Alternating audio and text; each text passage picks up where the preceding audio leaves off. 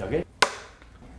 A grand challenge that galvanizes a whole community around a specific issue is so much more impactful than, endless books about solving a crisis. Take Haiti, for instance. We're thinking the 20, 30 years ahead of how does Haiti become a self-sufficient country that becomes an engine in the community, whereas most people are saying, I need a roof over my head. So we can't push them into something too advanced.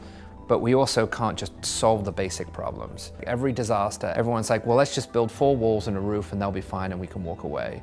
And what you're doing is you're building future ghettos, which then become areas of crime, neglect, and then when a disaster happens again, everyone is affected. So we have to figure out the mechanism that empowers people to look beyond their current problem.